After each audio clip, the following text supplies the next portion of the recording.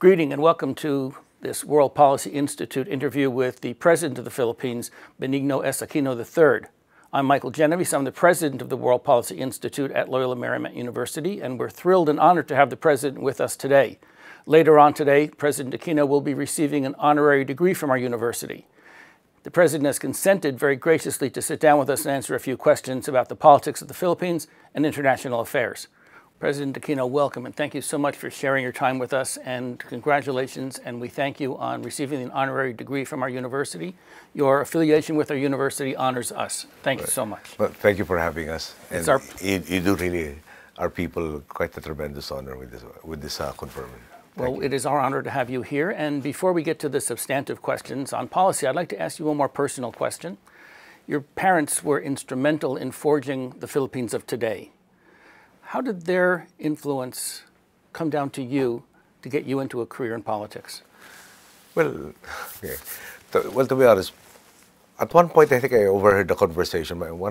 Somebody was asking my mother, and she was being asked, "Do you think any of her children will go into politics?" And then she said, "Perhaps there would have been something wrong in the way we raised him up if out of 5 children we couldn't even get one into politics." But I guess the blessing that I really got from having parents such as them was the fact that they really lived, I guess the way you Americans would put it, they walk the talk. You know, as opposed to being theoretical, as opposed to not even being able to explain why modes of behavior should be such. They actually demonstrated it rather than just lectured about it. And whenever I find myself in times of tremendous stress, I look at their examples and say, what is this compared to what they had to undergo? That inspires me. One of the problems that both the United States and the Philippines faces is the threat of terrorism. How do you try to balance strengthening democracy with fighting terrorism? Well, I think we start out with the truth shall set us all free. So when there are people who are trying to, how should I put it, indoctrinate those who are vulnerable to join an extremist ideology, we ask, is that really the right route? How does that propose the solution? Then we demonstrate where it can be different. And there can be other alternatives to addressing various issues and challenges. I guess in a very fundamental level, I go back to what my father taught me. The very first freedom has to be freedom from hunger. Everything else pales in comparison to addressing that concern. So that has been our focus in the areas in the southern Philippines that might be vulnerable to it. We have been demonstrating that there are dividends to peace, that there is a possibility that government is really there to take care of you and to give you all of the opportunities possible, that you don't have to devolve into an area of cynicism and being of jaundiced hope, that there really is a way to improve your lot if there is some cooperation. Thank you. There is now tension in the South China Seas. I was wondering how you see that unfolding, and whether you think the threat of China and its possible expansion politically and militarily threatens the Philippines. Well, on my watch, there have been 2 major incidents that have changed the way we have dealt with each other and have changed, shall we say, the ground rules that have been there. For instance, I guess from the 70s, willingly or reluctantly, they allowed us to perform our law enforcement obligations, specifically under UNCLOS. For instance, we are also both signatories to a treaty called CITES, which is the Convention on the International Trafficking of Endangered Species. Okay. So when we arrest fisherfolk under UNCLOS within our 200-mile economic zone, there has never been any interference until lately. So there was an incident on Scarborough Shoal. We had the flagship of the Philippine Navy transiting our waters to go to our eastern coast to monitor a so-called satellite launch by the North Koreans. And one of the stages of their boosters would fall under our territory. We wanted to monitor that there wouldn't be any danger. Proceeding there, we chanced upon 8 fishing vessels of China fishing in Scarborough Shoal, and as normal practice would have it, they were accosted by this Philippine Navy vessel because it was the vessel in that immediate area. Normally it would be our Bureau of Fisheries and Aquatic Resources. 2 of the ships were loaded to the gunwales with a lot of endangered species. And that was the first time that they interfered. Now, prior to that, and Scarborough Shoal is about 120 miles from the coastline of the province of Zambales in the Philippines. Prior to that, if I remember correctly, we gave a service contract for exploration of oil and gas off Palawan, about 80 miles in a feature called the Reed Bank. That was also accosted. So they have been interfering. If you look at the various portrayals of the so-called 9-dash line, which is the basis of their claim from, I think, 1947, you will note that practically the entire western coastline of the Philippines is suddenly gone. Now, we believe that all of us have been saying that we adhere to international law, and because of that statement, that position, we have filed an arbitration case to determine precisely what are the obligations and entitlements of every claimant state as a way of resolving this long festering issue, and perhaps as a way of peacefully settling that dispute.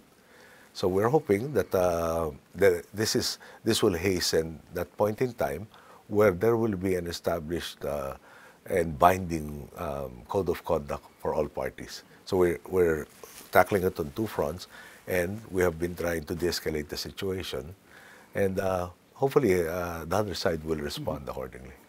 Now, you've also recently been having meetings and getting much closer to Japan. Is this partly a function of trying to balance of power in the region with China rising and the Philippines and Japan getting closer? Well, the Philippines only has two strategic partners, basically the United States of America and Japan. And we felt that there is a need to broaden that particular strategic partnership. And we'd like to think that it is not due to any other country. We're not aligned towards any other country, but rather there is a commonality of values, there is a commonality in the sense of background, and there is a commonality of challenges that we all face. And it behooves everyone to cooperate to address this situation that is very vital to some, not just us within the region, but the South China Sea has something like 40% of world commerce traversing this particular body of water. And therefore, any instability there affects the entire global economy. You've also joined the Asian Infrastructure Bank, which is led by China. What do you think the Philippines will gain by that? Well, we gain access to more credit to support our infrastructure. But at the same time, I guess I don't envision undertaking any loans with AIB under the remaining time of my watch. But I would rather have the administration that comes after us to have an access to it. But of course, with the caveat that once we had so-called concessional loans coming from China that were anything but concessional in practice. So that's why it took us a long while to decide to join in. We wanted to see safeguards so that situation would not happen again. And let me ask you about climate control and climate change. It's a very hot political topic in the United States. How does the Philippines deal with the threat of climate change, especially given the island basis of your country? Yes. Well, number one, we get visited on average by 20 typhoons a year. And especially, I guess, most pronounced after Typhoon Haiyan struck us. We have this slogan that says basically, build back better. Let us not continue rebuilding that which was destroyed in the same condition to have it destroyed with the next typhoon season. If it means moving communities from where they have traditionally been, if it means enhancements in, for instance, seawalls, the norms for construction, a better building code, more information, sensors on the river systems, and so on and so forth. The whole idea is to enable all our communities to be more resilient to it. Now, having said that, the Philippines has one of the lowest carbon footprints in the world, but we get a disproportionate share of the negative effects of global climate change. The typhoons that struck us worst happened at a point in time when we were supposed to have been in the dry season already, where rains were not expected, let alone these monster typhoons. Now, towards that end, we want to contribute also. Amongst the projects that we have, we will be finishing mid-year this year, is reforesting. We call it the regreening program. the aim is 1.5 billion trees planted or replanted, no, on 1.5 million hectares. We're almost done with that particular project. We signed a new executive order that inventories the rest of forest lands that are now denuded and unproductive, with the end in view of getting them productive again. We have, I think, reduced significantly the number of illegal logging hotspots, very, very significantly. We have yes, an increased budget of 166.3 billion, roughly about 5.5% of our national budget, dedicated to addressing climate change. Then, of course, we joined COP21. We were the current president of the vulnerable country, the Climate Vulnerable Forum. No? And you know, we're from a group of about 20. By the time we got to Paris, it was 43 or 44. I understand it's over 100 now. So in essence, I guess all countries are saying they're the most vulnerable. Well, it can't be solved unless we all work together. Yes, yes. So, let me ask you about human trafficking. It's become a very big political topic here. It's been going on for centuries, but it's got a kind of political immediacy today. What is the Philippines doing to help prevent human trafficking? Well, we have an interagency committee against trafficking and enforcement, and it has, if I can just glance to my notes, there have been quite a lot of results. We've graduated from the Tier 2 watch list of America to Tier 2.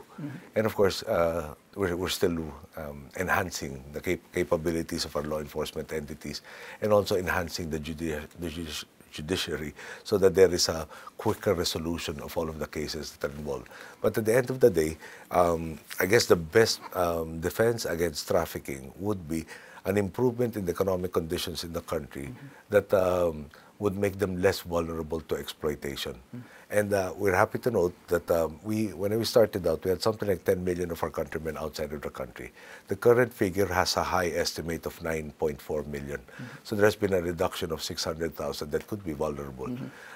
We think that that number might be a little on the high side, but still, the aim is if you can have dignified work in the Philippines, if you decide to work outside, it is a matter of choice rather than of necessity. And I think we have been making quite a lot of inroads in that particular aspect. But again, like all other crimes, we want to say that you commit a crime, there has to be certainty of conviction. Unfortunately, judicial reform is still a work in progress. We'd like to be able to say that there is we have avoided the justice delayed, justice denied concept. Fortunately, cases in the Philippines take years, if not decades, to resolve in certain instances. You're here in the United States and you've just met with a number of heads of state and President of the United States. Can you tell me how that went for the Philippines and what you think you accomplished? Well, number one, ASEAN works on a concept of ASEAN centrality, which basically means that there is unanimity in any decision or there is no decision. And there was a unanimity. There is if I remember correctly, a 17-point statement on the results of this. But the ones that really are closest to our heart is the idea of a rules-based approach to settling disputes in this disputed waters. The idea of adhering to the international norms of resolving it. And that there is that partnership between America and ASEAN to how should I put it, really achieve a balance and have that resolution based on the regular norms rather than one's economic or military or political might. You're known as a reform president. When you leave office, what do you want your legacy to be? You know, I guess the best of it is when we started out, our media would always cover stories almost as regular as clockwork, that the primary ambition of our countrymen was to leave the country. They had given up. And I think the principal legacy that we will have is, no, give the Filipino people the right milieu, the right conditions, and he will shine. And I guess the numbers of our citizens returning home, the idea of the growth that has happened in the country, about 6.2% average growth from the time we started to now, lowering of the unemployment figures, the educational backlog that has been addressed, a universal healthcare system that has enrolled 91%. I guess at the end of the day, no, there is really that marked change of attitude in the Philippines, where before they saw no hope in government, now they think government should be solving all of the problems before they're even articulated. So that change of making government work for them, serve them, enable them to reach their full potential is, I think, the change in attitude is the biggest legacy. And what do you think, beyond the change in attitude, what do you think is the biggest roadblock for development in the Philippines? Well, one can liken it to a revolution. There will be forces that will want to retain the status quo. Those who feel a disproportionate sense of entitlement, resent the fact that they are no longer we're back to reality that you are not entitled to all of these extra privileges. So there is a pushback. They would want to get back into that particular rice bowl. But we hope that by the time we finish in 6 years, the Filipino people are so used that, look, power resides in us. And it is our wishes that have to be catered to rather than any vested interest. And it is not only our right to demand it, but we can make it happen. And for you, what was the most frustrating thing of your time in office? Well, I guess it's common. Dealing with media, for instance, we still have that temptation to be sensational.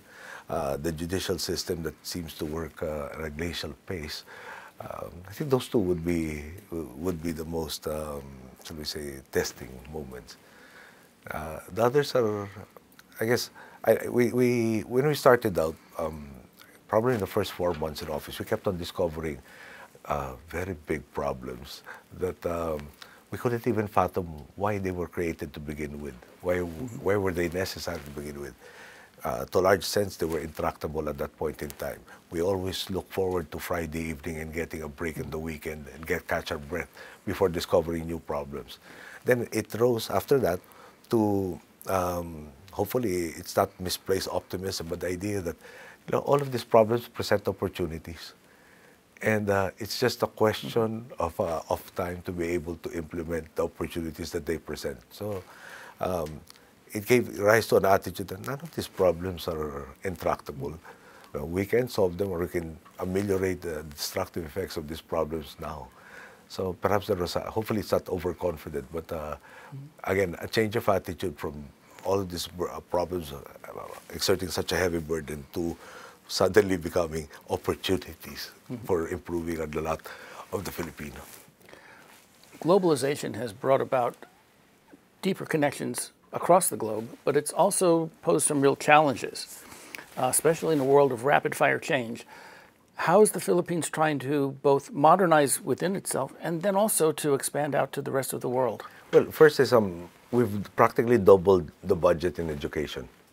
Now, we've actually, and hopefully it's not an impossible mission, but I asked, for instance, our Department of Science and Technology to start funding the creation of a think tank, or a very big think tank, that monitors all of these technological changes. And the direct application is, for instance, there used to be a time, we have 100 million population now, there used to be a time when we had 2 million landlines. And you literally had to share all of these lines.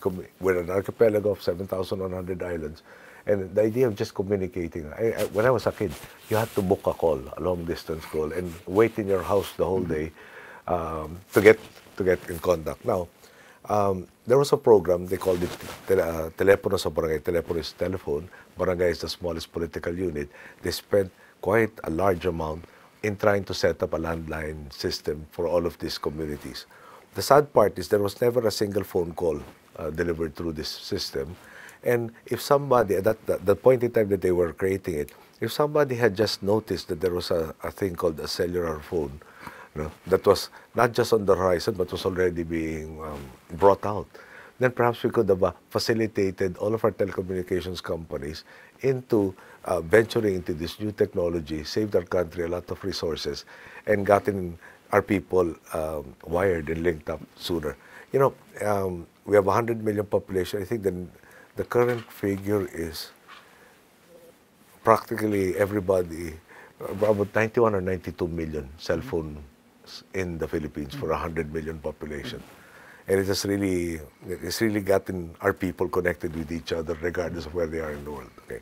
Now, so what we tasked the Department of Science and Technology was fund people to get the necessary expertise in different fields so that we are always aware of all of these changes and how they can be applied to our circumstances. Let us avoid the situation where we have a supplier selling us what is off the shelf that they try very hard to shoehorn into our needs. But rather, let us, we know what our needs are, we know what is out there, and we will look for that combination that best meets our needs. And that is one way of addressing it. Then we're setting up all of this I'm a social scientist rather than a natural scientist, but a lot of facilities, again, to help both our industries and as a venue for higher education, higher learning. Now, the last part is there are a lot of companies that are setting up manufacturing in the Philippines, but they're also insisting on setting up research and development facilities within the country. They will fund the training, we provide them the talent, then it becomes mutually beneficial. So we are on the market for looking for more companies that will transfer technology or at least even guide us into developing our own technologies. One of the things we've noticed, for example, with the Ebola outbreak is that pandemics spread very quickly and borders mean nothing to these pandemics. Tell me about the healthcare facilities and services in the Philippines for dealing with the rise of pandemics. Well, we won't claim we're perfect, but so far we've avoided. For instance, I'll give you a very specific example: the MERS coronavirus. We were told 12 hours after our citizen had landed in Manila that he had tested positive for the virus, and this was a period we're a heavily Catholic country, so this was Holy Week. Wednesday is when the whole of the country shuts down, and that's when we were informed of the emergency. Now, we followed the WHO guidelines, but we added our own twist. For instance, in dealing with the MERS coronavirus, at that point in time, the people at risk would be 3 people on the row in front of them and 3 on each side and towards the back. So I asked, the flight from this particular country, the Middle East, is about 8 hours. The person who was traveling with 3 members of his family and a staff member, so there were 5 of them. Now we're going to check on just the 3 people in their immediate vicinity. They never stood up to go to the washroom. They never talked to somebody in a different row, etc. Because MERS is supposed to necessitate direct physical contact. So at the end of the day, I ordered our agencies, the Bureau of Immigration and Deportation, the Department of Health, the law enforcement, etc., to look for all, I think, 418 passengers at that point in time. And we were successful. The guy was a medical professional. He had limited contact. Bottom line was, when we found him, we had him tested again, and he became negative for the virus. So I asked our doctors, I just want to share that, are our test methods different from where he came from? Sir, there's only one test. How can he be positive there and negative here? Our test kits are out of date. We just finished the WHO inventory. So what happened? Perhaps the disease had already coursed through him. But the bottom line was, even in a period of time where government was also shut down, we had enough people to be able to trace practically everybody and to refine the systems on how to monitor people entering and leaving the country. In the Ebola, we had peacekeepers in Liberia when the Ebola epidemic was in place. Fortunately, we were not infected. They were isolated in their camps. But I had to make a decision that, look, they will have to have contact outside. There was a situation where the medical infrastructure, the doctors, the nurses were no longer reporting to hospitals. That is an untenable position for us. We'll have to get our citizens back. We brought them back home. They got isolated in an island until everybody was cleared after a lengthiest incubation period on record. So at the end of the day, we are in contact with various other countries, with the UN's World Health Organization.